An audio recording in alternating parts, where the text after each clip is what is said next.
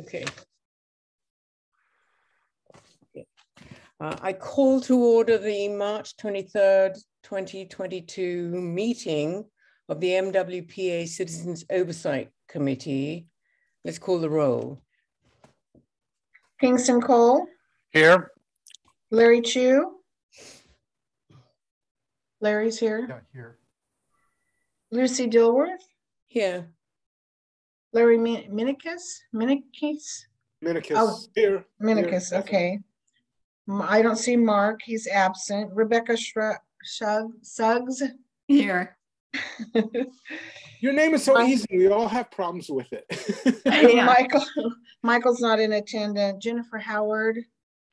Pat Randall. Here. So we have 6, we have a quorum, thank you. We have a quorum. So, Jennifer. Okay. So, do we have any agenda adjustments? Okay, seeing none. We move to open time for public expression, but I don't see any public. Yeah, we have 3 people. Oh, okay. At this time, if you would like to speak to the board on anything that is not on the agenda, please raise your hand. Any citizens? I see no hands raised. Okay. All right then. Let's go on to the executive officer's report. Anne, take it away.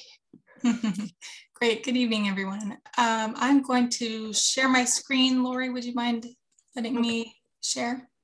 I have just a couple of slides to share here. So far, oh, there we go. There you go. Thank you. Okay, are you able to see a slide here? Yes. Yes. Great. So I'm just going to go over a few things.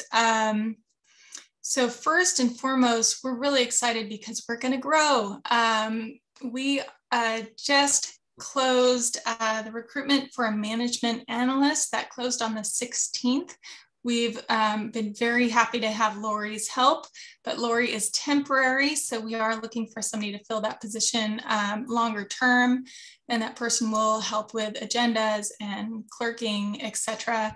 We're excited about that. We're going to touch base with regional government services and find out who applied and start going through those applications. We're also going to be, we just started our recruitment for our first vegetation management specialist, and that recruitment went live on the 16th, and that position is really for the chipper program. So managing the chipper program and all those contracts and interactions with the public, managing those crews, and so we're excited to start that. We're also going to be recruiting for the grants specialist position, hopefully in April. We need to retool that position a little bit. Originally, that was going to be a contract position, but now it's going to be a position within the MWPA per updated labor code requirements. So we're really excited to expand the team. We've really benefited from having our Grizzly Corps fellows, our 2 recent college graduates help us out, Josh and Maria.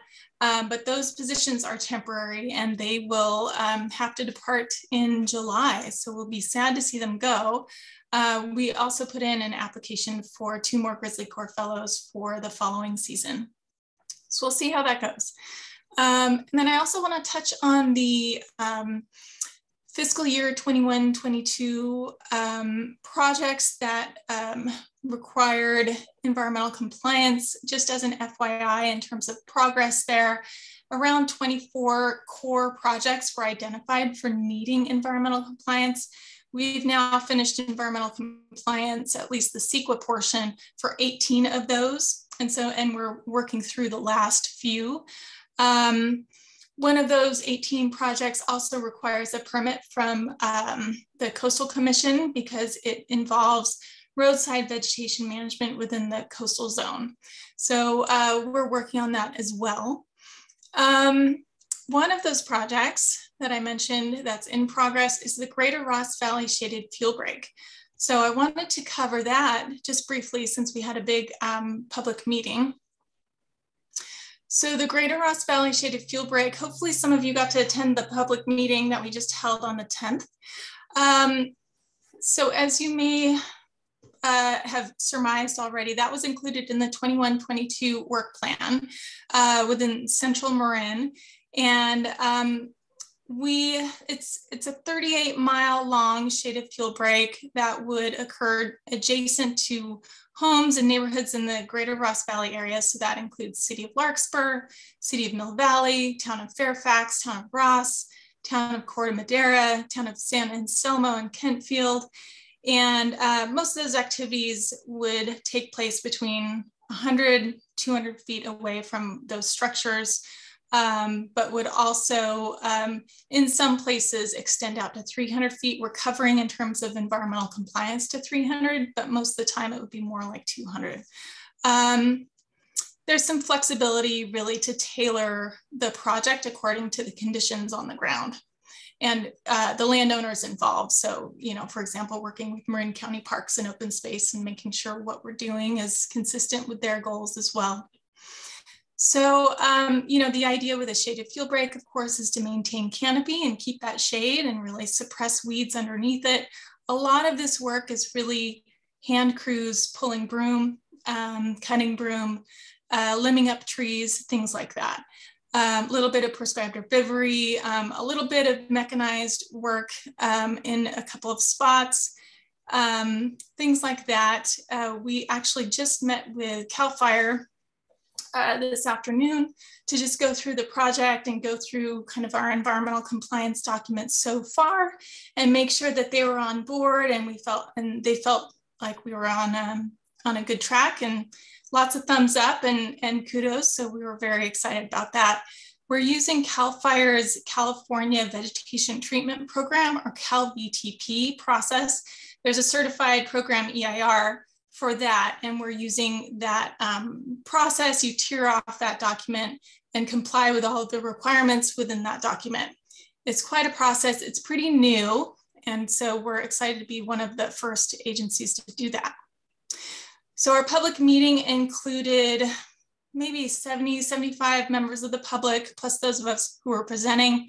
We sent out a whole lot of postcards to people, around 1,700 postcards to the public in the project area, and had a main presentation plus 3 breakout rooms to really focus in on certain subjects: vegetation management, activities, modeling, mapping, and methods, and then the environmental review process. So we felt like— Sorry to interrupt. Max Perez is waiting to be brought on, if you can do that. Sorry, carry on, Anne. Yes, please. So that was kind of the format. We felt like the breakout rooms were a good way to kind of reduce the size of the folks in the audience so we could have more Q&A and conversation. So that really seemed to work well. We have a project page on our website that should be pretty easy to find. If you search under goal or zone, you should be able to find that project. And that includes maps and project description, the slides and the presentations, videos from that public meeting. And so, and even a KMC file that you can download into your Google Earth, so you can check out the project area. So we were pretty excited about that, and we felt like it was a good format. I want to just close with, you know, put on my Mark hat a little bit and talk about the conditions on the ground right now. So drought.gov is a great source of information regarding the drought. We are certainly not in great shape right now in Marin County, or really anywhere in California. The whole state is under drought conditions. About 93% of the state is in at least a severe drought right now, including Marin County. And that means a longer fire season, a higher burn intensity, dry fuels, and large fire spatial extent. So this is the driest year to date, just January and February we're talking about. So far in all of the 128 years of record keeping, and that puts us about 13 inches below normal rainfall for our region. So that's not great news, but the good news is that we're doing a lot on our part to try to mitigate fire risk. And so we're excited about that, even if we have some doom and gloom in the forecast. Looks like there might be a little bit of rain coming in the next week, but we'll see. So that's it for me. Okay, thank you. We take public comment. This time, anybody would like to speak on the executive report, please raise your hand. I see none at this time. Oh. I have a question for Ann, the vegetation management specialist. I mean, what is he? I mean, it sounds like he's going to be very much out front and have to be very accomplished, not just a manager of crews, but to be the public face. What are the requirements, educational and otherwise, for the position? This position in particular will be focused on the chipper program. Okay. And so we'll be managing crews and schedules and contracting, and we'll need to be really good with the public. Yeah. And so answering lots and lots of questions. You know, future positions could be, and you know, they have not necessarily been approved or budgeted for yet, could include work that would support implementation of projects. One of the needs that, of course, comes up every year is nesting bird surveys. I spent, I don't know, 18, 20 years doing nesting bird surveys and teaching young biologists how to do nesting bird surveys. And so that's something that we can accommodate and we can add to the skill set of whoever applies for future jobs. I don't anticipate this person helping out with that workload, but potentially if the need arises and their workload you know, has a pause, then I would definitely jump on that and see if I could get help with some of that work. But some of the future positions could require some background in biological resources, such as birds. You know, a knowledge of local plants would be helpful. A knowledge of environmental compliance kind of processes would be helpful. But I think these positions are a little bit more entry level in some of the other positions out there, and we'd really like somebody to grow with us. Okay, thanks. Okay. I have one question. Yeah. Hi, Larry. Quick question. Hi, Ann. With the positions that you have had open, are you getting several applications for them? Are you guys happy with the amount of applications you're getting? Maybe that's a better way to put it. Yeah, I think so. I don't have the final tally for the management analyst, but I know that from what I've been told, we do have several qualified candidates who've applied, so we're feeling pretty good about that. Great, thank you. Yeah. Okay, any other questions? So we'll move on to the consent calendar, and the opportunity for public comment will occur prior to the committee discussion. So any members of the public want to make any comment? Please raise your hand at this time if you'd like to make a comment on the consent calendar. I see none, thank you.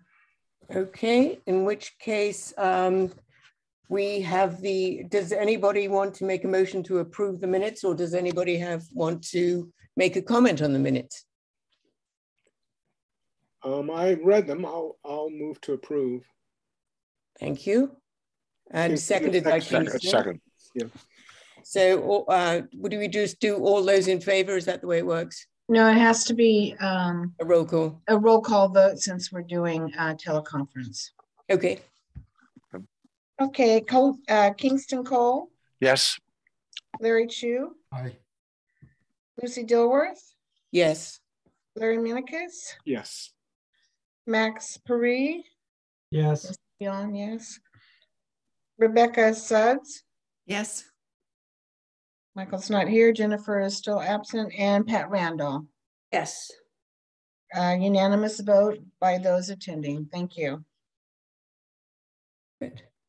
All right then. So now we're moving on to committee reports. And we'll start with the monitoring assignment reports. Does anybody have anything they'd like to share about the recent meetings? Kingston. Yeah, Larry Chu, it's okay if I do this? All right. Absolutely. Yeah, okay. Number one, the audit is not finished. All right. They have more requests than they could respond to. We don't know how many. Secondly, they've applied a 3% cost of living adjustment, which is permitted by the MWP by Measure C to next year's budget. Okay, the actual inflation rate for the Bay Area in 2021 was 5.2%, but they can only do 3%. That's the max they can do. So it's 3% or the cost of living adjustment for the Bay Area, whichever is less. Okay. So that's been added to it. They came up with a draft budget framework. In 2021-22, the budget was 19.6 million as an estimate. And actual with revenues that came in, it was 19.9 million. Projecting for next year, 2022 to 2023, you had the 3% cost of living adjustment, and the projected budget is 20.5 million. It was just discussed. So no, it was just an action item, nothing that had to be voted on. And staff has said that there's budgets within those budgets. And the 60% is taken care of, the 20%, 20%. All there's separate budget items. Lastly, Mark was talking about new headquarters. And it seems maybe, Ann, you can fill it in, but Marin Commons seems to be the new location that you may be moving into. Okay. So I don't have the details. I didn't write down all the details. So just to give a little, this is the finance committee. Yes. Report, just yeah, right. Give that. But the money, where the money is. Yes. So when would the move take place if it's going to happen? Ann knows more than I do. Oh. Just a little bit more. If it does happen, it would be after the start of the next fiscal year. The Marin Commons seem to be the lowest cost per square foot of the options that Mark was looking at. It also includes meeting space that it could accommodate a 17-member board and all of the committees. That's an unusual thing to find. The cost, so once COVID restrictions ease and we start meeting in person, we'll start incurring a lot of costs associated with finding a meeting space large enough to accommodate everyone. I know the Board of Supervisors Chambers is well over $1,000 per meeting. So each month we would be incurring a lot of cost associated with those. So that is part of the calculation as well. It's definitely not a done deal yet. Mark's still working with them on that and looking into timing and paperwork. And I think that will be, those decisions will be beyond my pay grade. So I have a question. I know that I think it's Larkspur has made a decision to meet in person, but also provide remote access to the public. Is that something that the MWPA is going to be looking to do? Yes, and this meeting space can actually accommodate that, and that was part of the calculation as well. We would be hiring somebody to help set that up. We have heard from multiple sources that it's actually technically a bit challenging to make that work well. Yeah. Yes, that's definitely in the plans. Okay, good. Any other questions? Any other committee reports? Oh, go ahead, please, Rebecca. Is anybody else giving a report from the board meeting? Nope. I was, please. Oh, you were going to do that, Larry? I was just going to speak to the Sonoma Technologies. Well, why don't you do, I'm just going to speak about the Stanford project. So if you Perfect. Okay. So you want to go first, please? Sure. So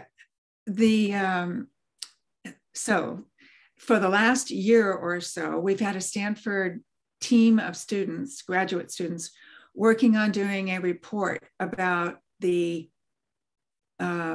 establishment of the MWPA and the first year or so of business so far. The student who's now working on it, Mary Powell, gave a presentation at the board meeting about the project. She didn't actually give the report.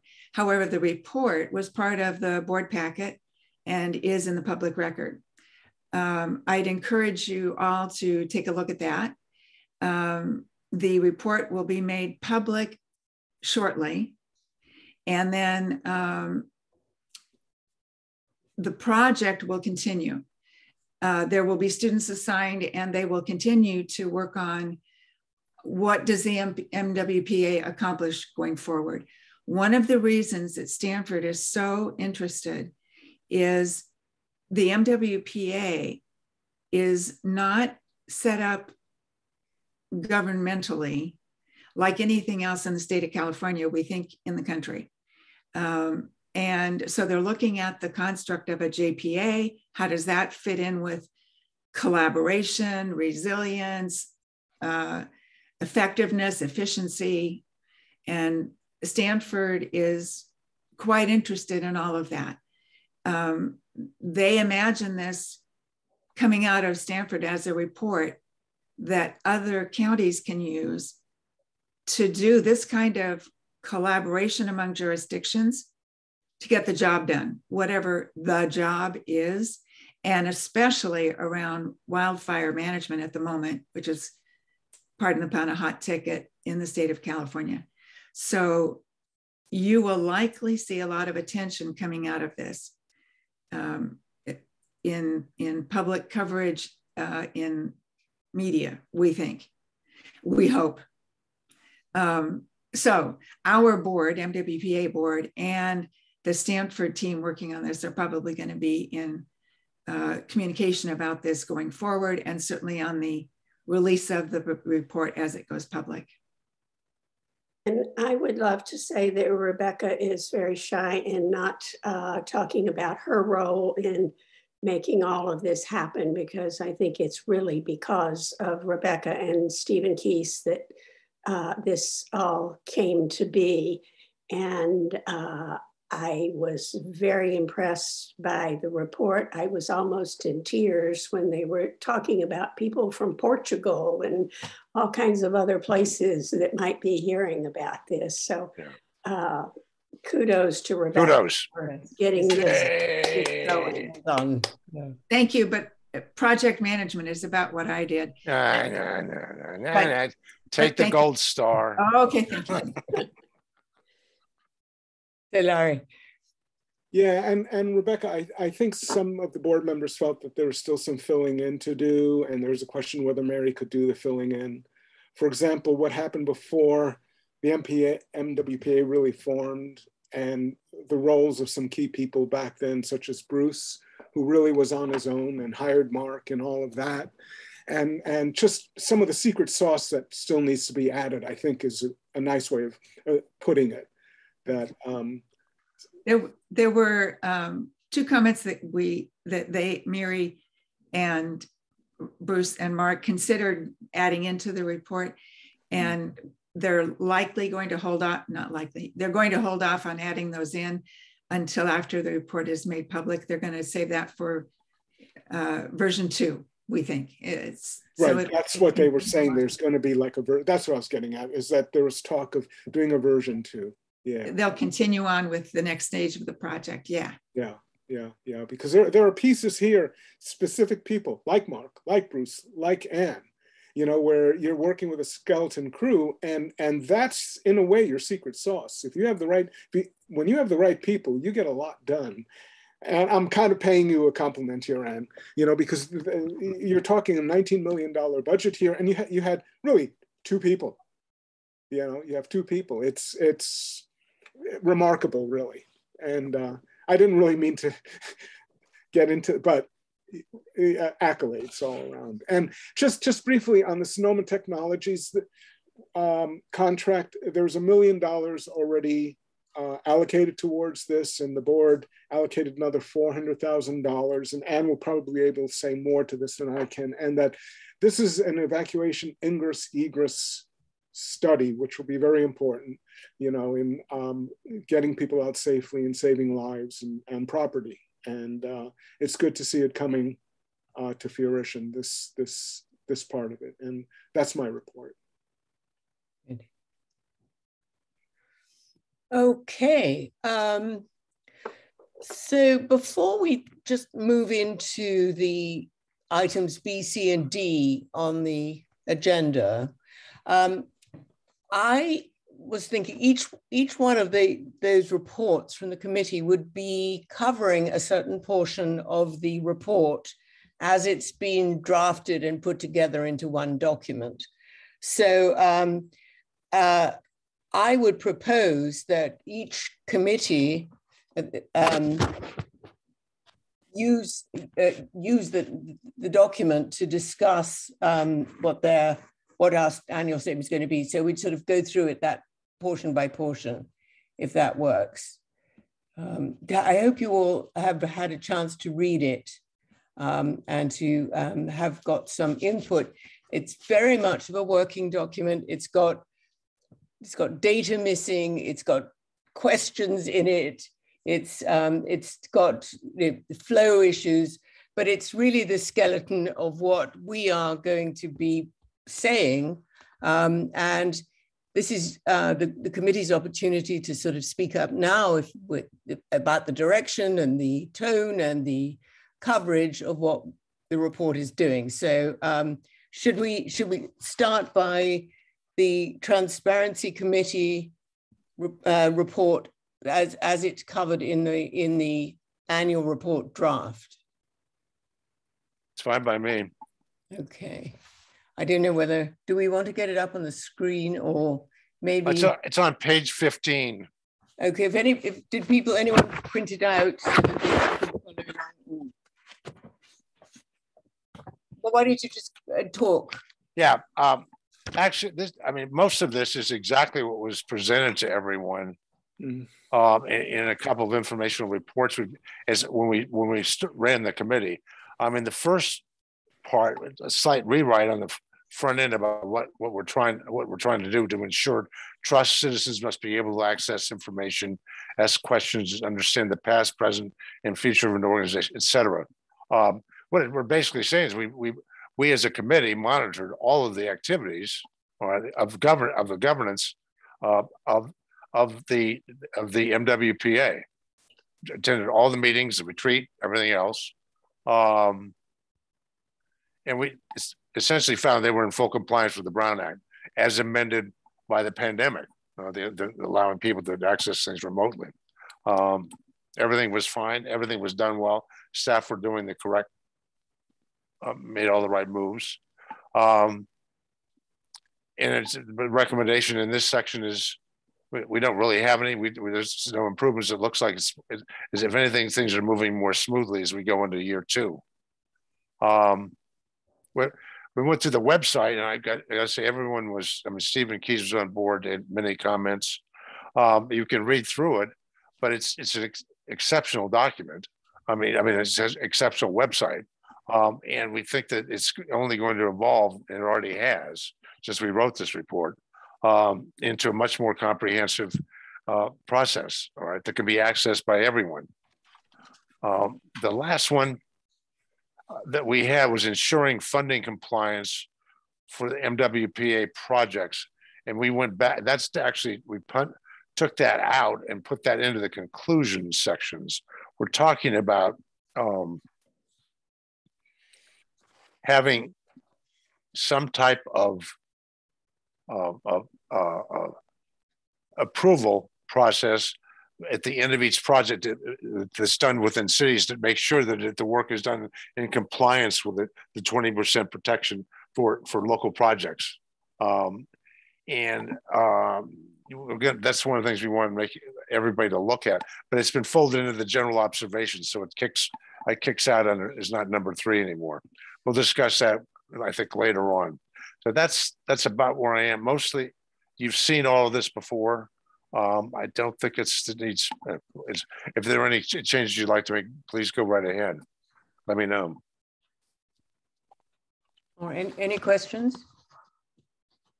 Thank you, Kingston. Sure. Thank you, Larry, for helping. I mean, everybody that was involved in the subcommittee going forward, and you were one of them. Stephen Keys is going. I was on it, and Lucy. So thank you all. All right. Do we take comments from the public at this point, or can we wait till the end of this whole series? I would suggest taking them now so that each all item you comments come in on the same topic. Okay. Okay. Yeah. So if everybody's asked their questions, let's open it to public comment.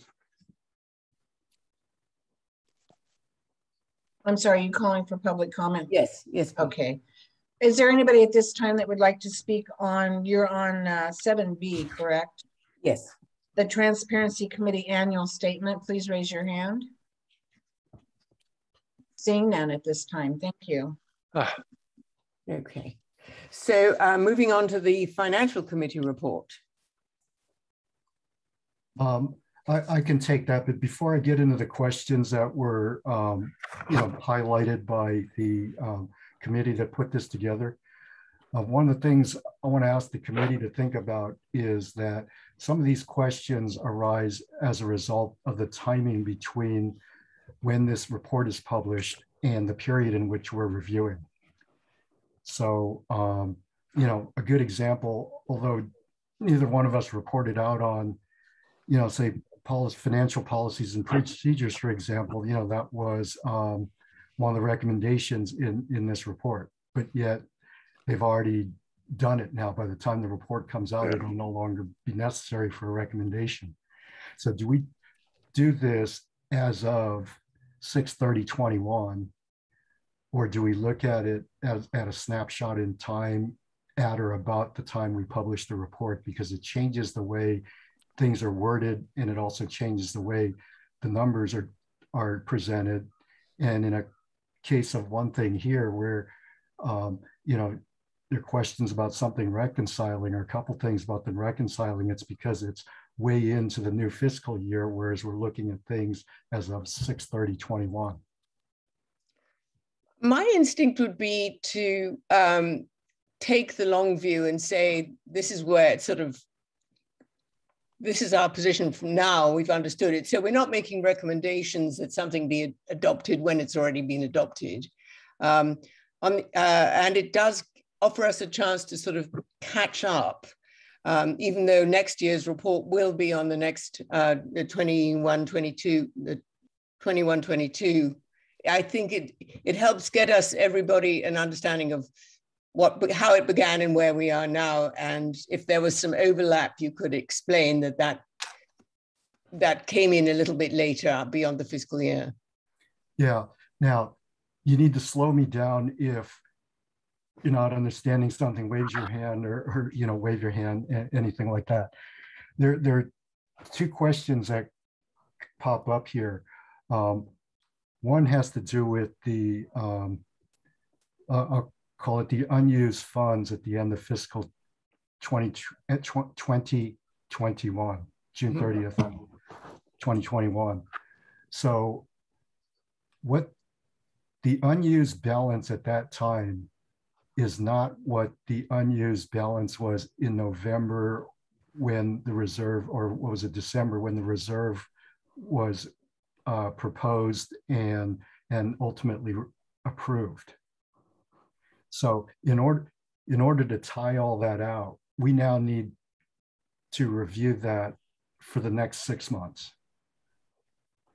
I'm not saying that can't be done. What I'm saying is that another way to possibly handle this is to say that, this was the amount that was not spent.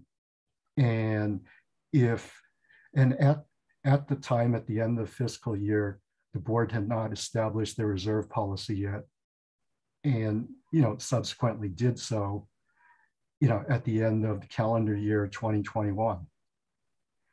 And in doing so, I can come up with some language as to why they're different. Ultimately, what makes it different is that you've also been spending cash on 2021, 2022 projects.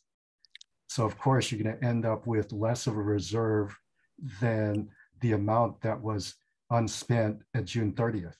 Right. Yeah, they settled on 3 million, right? Well, there was also what, like 8.49 million set aside. Right. Yeah. Set aside, right. Right. You're gonna have to spin it, Larry, I think. You know, It's just not a matter of spinning. Well, I mean, write it. No, I mean just write it as of the date of. Well, to speak as somebody who is not super comfortable with numbers, and I think maybe I think many of the public would also feel the same way. When something says that 60% of the proceeds were used for X, and it's broken down into a smaller set of categories, it's always more comfortable to understand how, is that 60% fully accounted for? If not, there's a chunk, and what that chunk is, and that can be explained as having gone over into the next year. It's in everywhere else in the report. It's the formula is of the full tax proceeds, X amount, which is 20%, was sent and spent. And so it's just we come to the 60%, and it's more complicated. And it's more complicated because the money wasn't spent. Yes. Okay. It says there 60% must be dedicated to core programs. It doesn't, this doesn't say that 60% was spent. Okay. But another question that I had, where does the 10% administrative cost come out? Does it come out before the 60% is allocated, or after the 60% is allocated? It's 10% of the allocation. Well, that's one of the questions that now comes back to the first bullet. It's 10% of the budget. So that comes out off the top. And yeah, and that's the real problem with the word budget. What are you referring to? 10% of the sales tax proceeds, or 10% of the expenditures? Or, budget is meaningless in the context of trying to establish what that dollar figure is. See, and that's all I'm asking in the first bullet, is that from a board perspective or finance committee perspective, just clarify it. It was probably written by somebody who wasn't thinking about that nuance at the time, because it went into the enabling legislation. So in fact, when we asked the question in the document saying, how do you suggest that this gets done? And is it a board issuing an interpretive convention or something? It just says, this is the way we are going to be handling this. Well, I didn't call anybody out or any group out specifically. It basically was that it needs to be clarified. Okay, but is there a form, in the finance world, when you're dealing with a large budget, you have certain conventions of interpretation. Are they standardized through the government, GAAP, or is it up to the individual agency to determine how they're going to interpret? You can usually establish your own metric. Okay. But if I were to take this in the absence of any specific definition, I would say the most conservative way to do it is to use, in this case of administrative fees, 10% of the expenditures. Okay. And just to clarify, when we're working with the overall budget numbers, the administrative costs budget comes out of the core, so it's 10% of the 60% of core. Oh, okay. Right. So if essentially it's only 50% that can be spent on projects. Not exactly. Not exactly. That's not the math. Yeah. It's 10% or 60%. Yeah. Yeah. Okay. Oh, okay. Yeah. Okay. So, and then one other question that I just wanted to have explained to us, because we aren't very sophisticated, meaning me. When you talk about the general ledger, what is that? That is the financial detail. That is the line item detail that goes into a financial system, whether it's on paper or electronic. Okay, so if you buy something and it costs you $100, you reduce your cash and you increase it by the type of expense that you spent the money on. Okay, so it's the balance sheet or the sort of no. It's neither the balance sheet or the income statement. Okay, it's just the recorded financial transaction, which could affect the income statement, the balance sheet, or both, depending on what type of transaction it is. So Larry, yes. Is it in my day-to-day, is that sort of like my checkbook where I'm making those entries? Your checkbook only represents your cash, which is a balance sheet item. Okay, so if you spend cash, you're reducing an asset, which is a balance sheet item, but you spent it on something, let's say groceries. Then you would have an expense called groceries, but that's an income statement item. Okay. So the income statement is the money you earn and the money you spend. Whereas the balance sheet is a snapshot in time that represents what you own, what you owe, and the net of it being hopefully positive, what you're worth. Okay. Well, I think maybe we'll leave it as it is. If it's a generally understood term, general ledger is just understood to be the basic day-to-day accounting. There's no layman's euphemism for that? Well, I can, let's put it this way. The whole first third of that sentence, each one of those words represents something. I know. You know, I explained to you what general ledger is. I can change it to transactions. Okay. Okay. With the review, though, that's nuanced. Okay. I am not doing an audit. I am not trying to determine whether the information is true or not. Okay. So all I'm doing is looking at an evaluation. I'm evaluating whether the financial transactions, line up to how it's being presented. My detail should add up to the reports that you see, say, on the annual report. Okay. If anybody ever did the same thing, they would find the same thing I did. There were a couple minor things, but totally immaterial. I mean, like under $200 on one item, on a $19 million in revenue. And it might have just been a timing thing where the report was produced, but there might have been an adjustment that had to have been made for the fiscal year books. And that happens quite often. Because I'm looking at this information, no, I take that back. I was going to say I was looking at this information pre-closing, but it wasn't. It was post-closing. So it's possible that the report could have been written pre-closing. But again, a couple $100 off, I can reconcile it. I know where it should have went. It just didn't get reported that way. And when you look at the dollars being carried out in the financial report, which was in thousands or millions, it wouldn't have shown up there. Anyway. Is it a rounding error almost? No, it wouldn't have been. It was a specific item I found in the transactions. Okay. So let's go back to whether you have to do a rewrite or not. I think we have to pick a point in time, maybe now, in which you update to this point, whatever information you have to. Are you going to change anything substantially in what you've got written?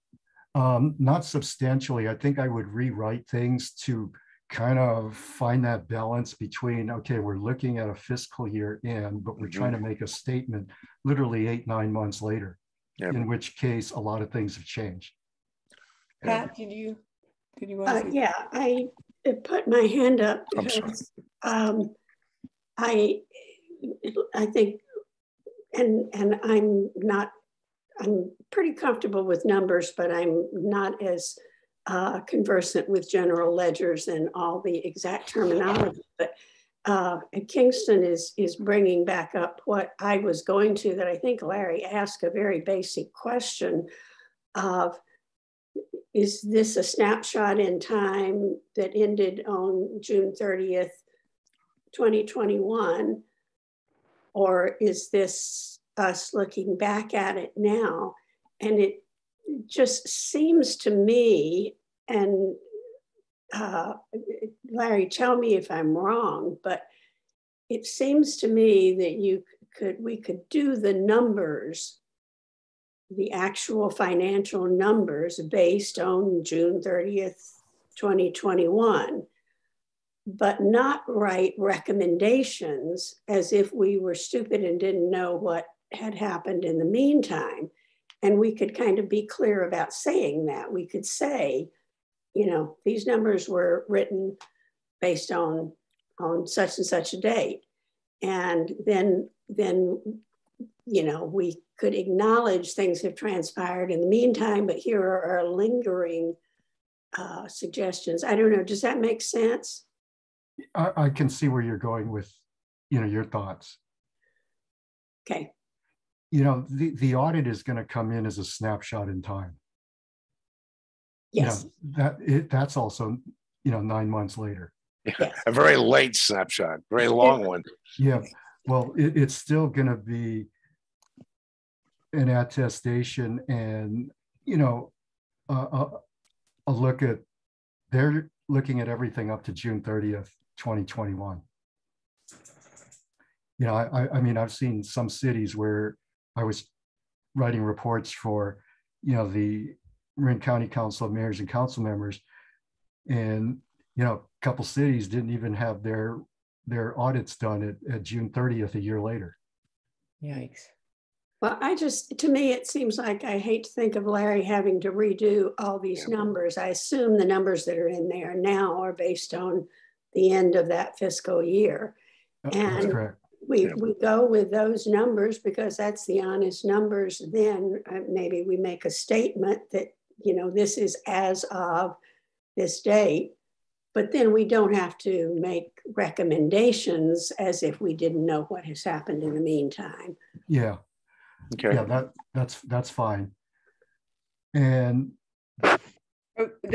if the one other question that's in red, it is only there because I think there was such a typo. I couldn't work out what the word was. Instead of should be something for the calendar year on a cash basis is the and it's just, my copy had an error in the spreadsheet. Yeah, it's a reconcile. Okay, should be reconciled. Yeah, and that's something that Mark has already either fixed or very close to fixing, because I talked to him about that 2 months ago. What happens is that the expenditures in this area were kept on a calendar year basis, and it was also kept on a cash basis. Yikes. Okay, so what the authority has is that they're on a June 30th fiscal year, and it's on an accrual basis. So it was impossible to try, not impossible. It was really difficult to try and match up the timing of that. Jesus, man. Yeah. I think that sort of covers, but just to revisit the most complicated one. So we're going to say this is a snapshot as of June 30th. But can we give a description so that subsequent to June 30th, we know, because, you know, time has passed and we were watching, that this and this and this happened. And so therefore we can make it clear that, you know, the numbers, the percentages work, or is that not even something we should be attempting? No, I think we're fine with it. The only one that I really need to just change the way it's written is the second bullet where it's flagged as this is 44%. What happened to the rest? Okay, all right. Good. You know, the other one where it had the typo where it left out be reconciled. Yeah, that's really the issue that created that has already been resolved. Okay. Or in the process of it. I would think it sounded like Mark was really close to having that done because he knew about it at the same time I did. Well, we can include it as a description rather than a recommendation. We can simply say this is what happened at that time. Yeah, and as far as the fiscal policies go, I mean, our recommendations is to you know, reintroduce the ones that hadn't been approved, but as of the last finance committee meeting, they've done that. All of them, every single one has now been. Yeah, I believe so. I didn't go back and check them off against the list that I had. Okay, well that leaves no recommendations out of the financial report. Yeah, and do you know if they actually covered everything that was introduced but not approved in December of 2020? I don't, but I'm happy to check in with Mark and get back to you all. Oh yeah, I mean, I can look at that list from the agenda again because I have a list of what was still outstanding. So yeah, that's yeah, I do too, somewhere. Yeah. Yeah. Thank you, Larry.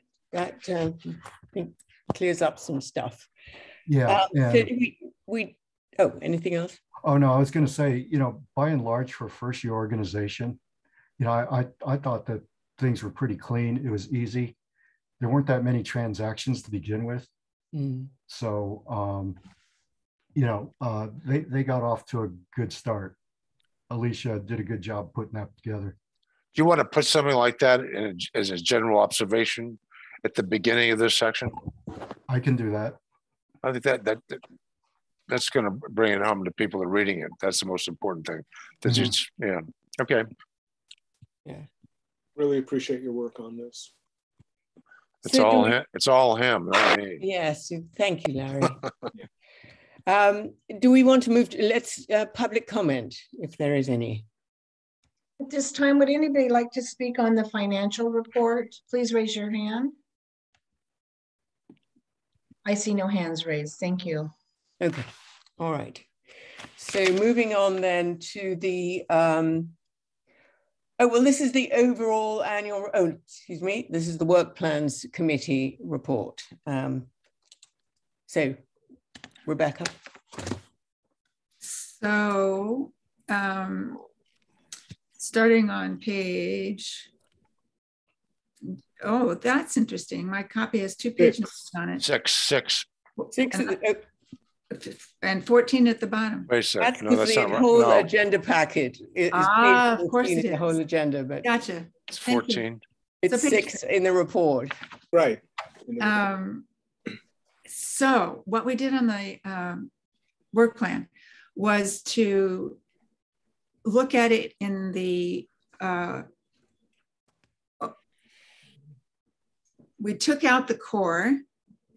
So you'll see that at the beginning, and the only core projects that were done were for the Fire Safe Marin, and then defensible space. So core projects are 60% of the entire plan, and that was the Fire Safe Marin. Defensible space, which is 20%, and then the local projects, community level wildfire mitigation projects. The bulk of what we did was to take a look at the local projects. Those were we divided up amongst the 5 zones, and we divided up the projects, and a person took responsibility for each of the zones to take a look at all the projects, make sure that the projects were all completed, that they were within the authority of the MWPA. And I forget what the last one was. They had the attestation. Oh yes, it didn't have an attestation. So the bulk of the work really went into justifying the projects themselves. Were they within the authority of the JPA? Did they get done? So there's a section for each zone, and you can take a look at the projects, and you can tell by reading the report whether or not all the projects were completed, if they were completed on time or if they carried over. Were they within the authority of the JPA? And then we had some recommendations based on the work that went on for the projects. Does the committee have any questions? It looks good. Really good. Thank you. Okay. Let me see. Well, that was too easy.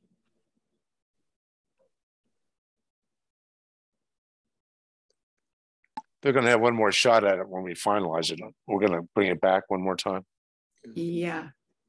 I'll mention one thing, that the CHIPPR program is shifting from Fire Safe Marin to the MWPA, and I think that's a big change in what's coming, or what's happening now.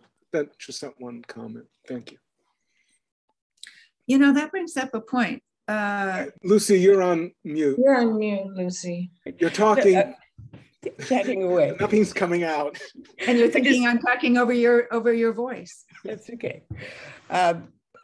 One question that I wanted to ask Anne is that this is, as we said, a working draft, and we're going to come back with a great deal more information, and we might have reorganized and added some recommendations and deleted some. In other words, it'll be significantly different by the next draft. Does that mean we are required to do a first reading of the next draft and then an approval of it a month later? Or could we, so I mean, we would necessarily have to do, we couldn't present the new version for approval by the committee without them having a review of it first. Is that, I mean, with a whole delay period? If you see what I'm asking. In other words, does it need to happen at two separate meetings, or can it happen? Yeah. Larry, you seemed like you had the answer there. I'm not sure that you need two separate meetings. Yeah, this is not a resolution or an ordinance. Okay, good. So I don't think it falls under that threshold. Okay. And yeah. It's just a report. So as we have we can revise it substantially, send it out to everybody, and have a vote for people to approve it, and that would be sufficient. Do you even need the vote? I think it would be good. It's okay. Yeah, I'm fine. Okay. And the whole year. So, and then depending on the timing of the audit, and if we wanted to get it out quickly, if we had done our bit and the audit didn't raise any particular issues, could we even have a special meeting to approve it, to get it out quickly? Or, I mean, would that be a reasonable thing to do? Before we do that, is this committee required?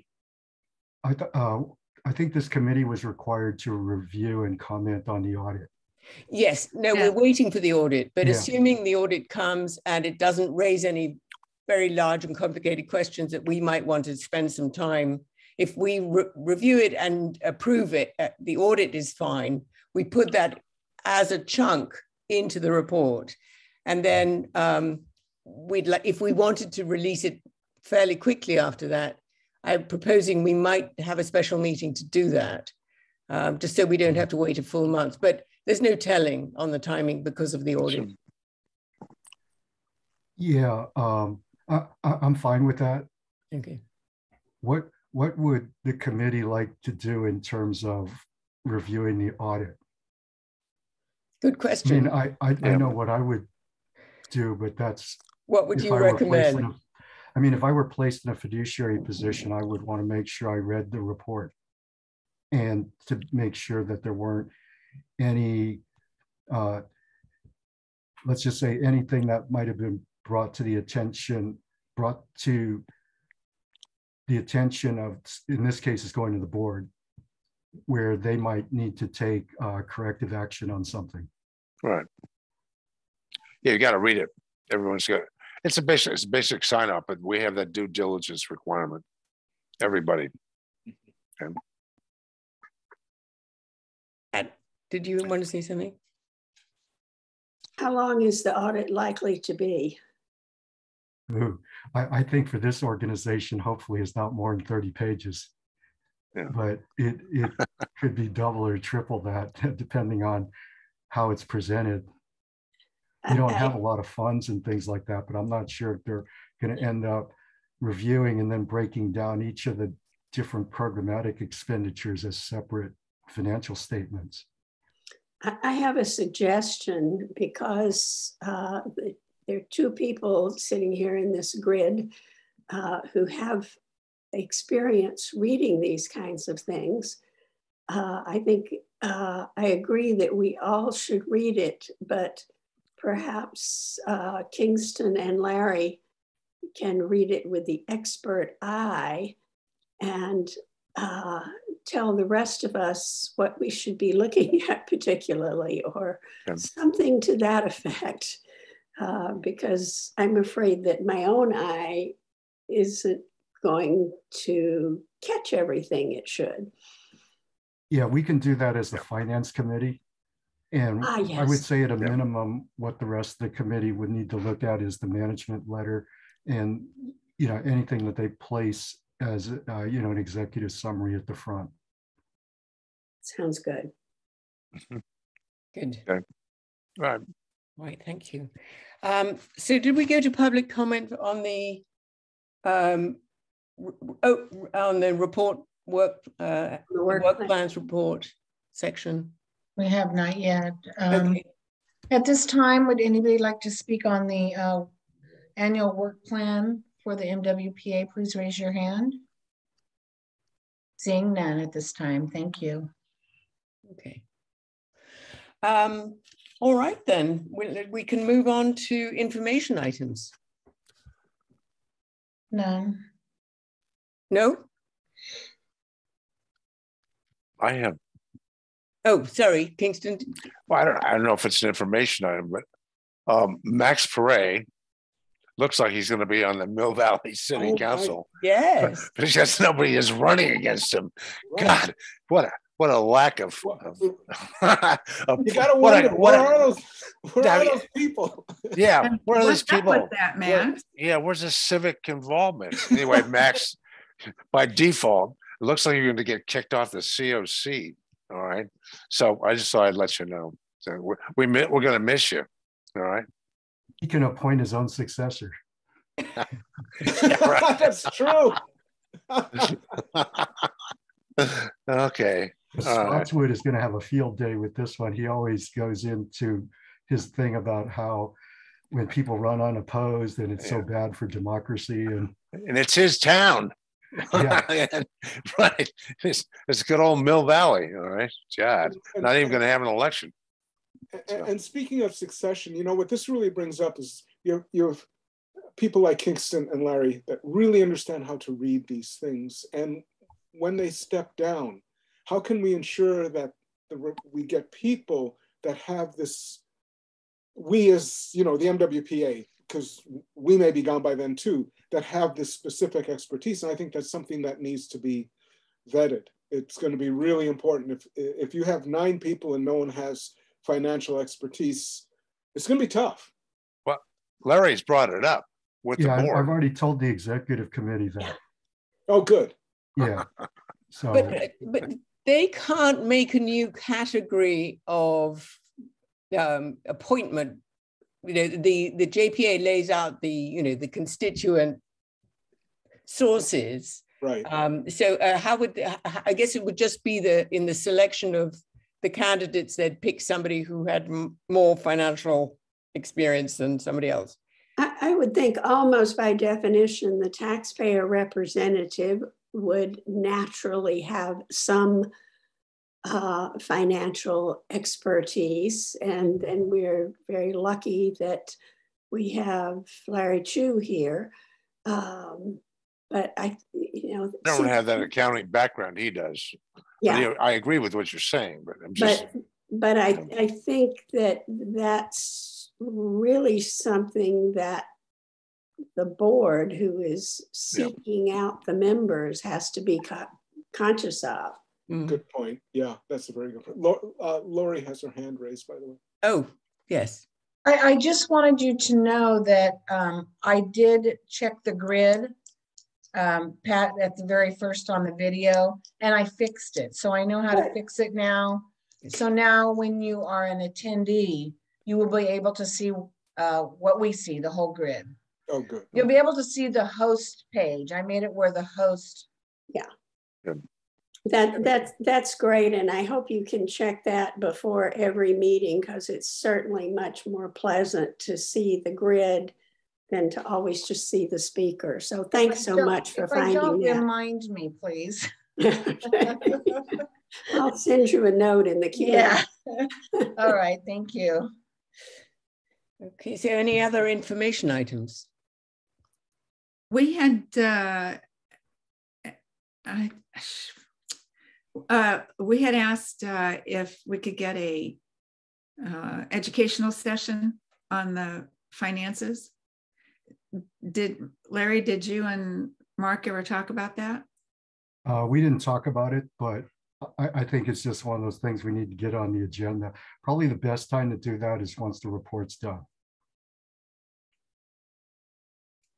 Yeah, it would have been nice to have it before the before we all had to read the audit.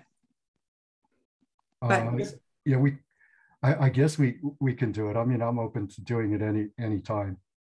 I don't know if it needs to be noticed or anything, since we have the full participation of the board or this committee. And we don't have a agenda item for future. Oh yeah, we do. Sorry, next. Yeah. Okay, so I'll wait 30 seconds. So we can move on to that. I did have one small information item. Mm-hmm. And this goes back to moving ESP off the MWPA website, or at least we have a website now for ESP. It's in development. I'm the webmaster, so that should warn you. It's taking time. It's looking good, but we're trying to get our content together and all before we really announce it. So that is, if anyone's wondering, you go, oh, why is ESP still on the MWPA? We are working. We have moved quite far. We have a subcommittee, and we try to meet weekly. In fact, we have a meeting coming up. Excellent. Yeah, great. Do you have a beta version we can look at? I don't know. It's a little early. Oh, okay. It really is. Cool. That's quite an undertaking. Good for you guys. We need to get it right and make some decisions. For example, I actually could get into this because you also have biomass, and the biomass collaborative is connected, but we're going to work with the Marin Resource Conservation District. We've decided that page should be with them, since they are behind this. So so we've got to move the material we have now that I threw up there from pieces and bits and pieces we have, and we're going to put that all together. So it's all coming together. Jigsaw puzzle. Yeah, it's coming together. Okay. Look who showed up. Hi, Max. Nice to see your face.